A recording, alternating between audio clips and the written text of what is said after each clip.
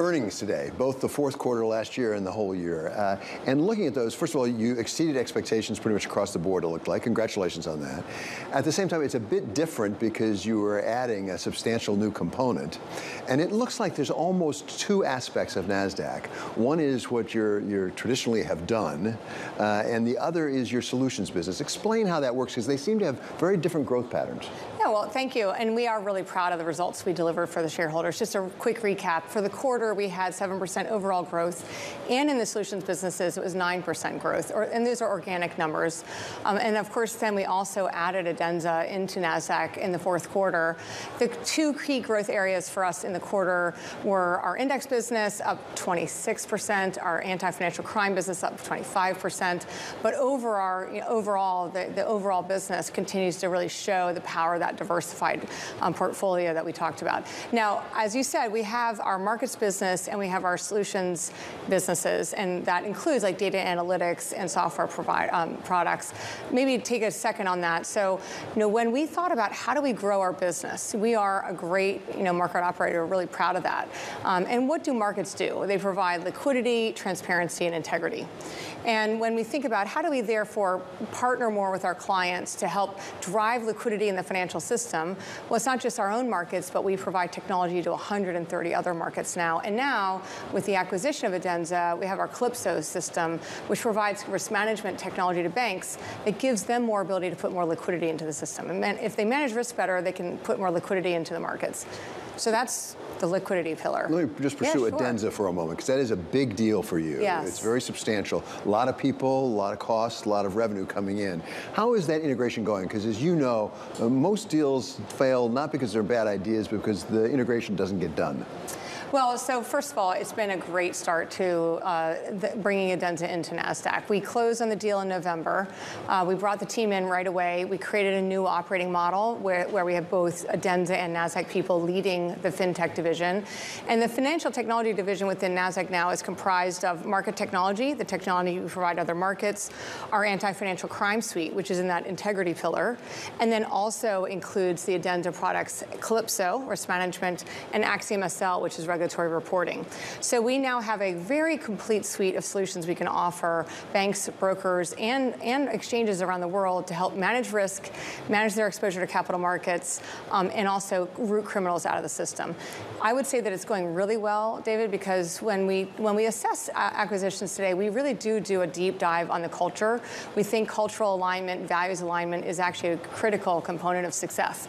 And so as we've been bringing new companies and capabilities into NASDAQ, we make sure that we have cultural alignment, and that actually really speeds the integration along.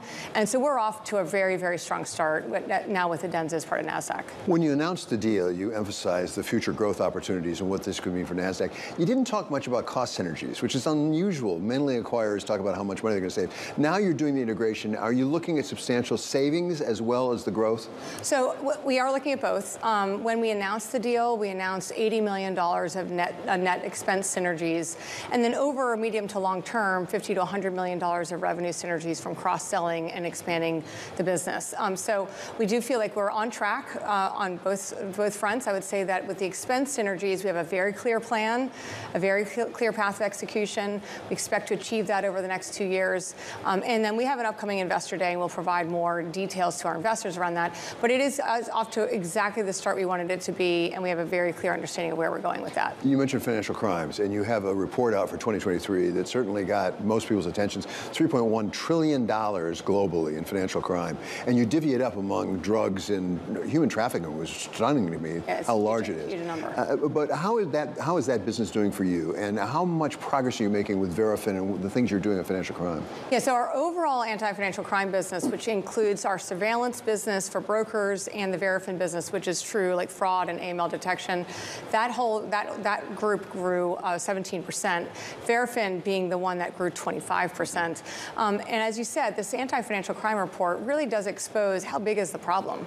And the problem is $3.1 trillion in money laundering and another $500 billion in fraud that's lost in the system. So, and banks can't solve this problem alone. So a large part of the report is, what is the collective action that has to happen between banks and among banks, not just one bank trying to solve it on their own, but how can you use technology and data consortia to root the problem out more effectively, and then also partnering with the public sector, law enforcement. How do we make sure that the wheels are working as effectively as possible between the banks and the public sector? So the report is a big, broad report. Verafin does very specific work to help banks and complete workflows across AML and across fraud. And as I said, it's a big grower for us because the problem is so big. I think I have a sense of what NASDAQ is providing in terms of financial crime. I think I understand something of what you're doing in terms of compliance. What about cyber attacks? Because we had another one just last week with Equilend. Is that something that you can help the banks with as well, because they're struggling still? Well, I would say that's a big, broad challenge that every industry, every company has, and it's something that you have to stay extra vigilant on. We do a lot within our own business, of course, to protect our systems, to have, and we always say that this is not a problem for our IT security team to solve. This is a problem for every employee to solve. It has to be culture, people, process, systems across the whole company, protecting the NASDAQ, protecting our markets, protecting our systems. I think that in general, we do focus on that. Where we help within anti-financial crime, because some portion of fraud is through cyber attacks. And so we do help them try to, the criminals will get in by hacking into an account, business email compromise and other things.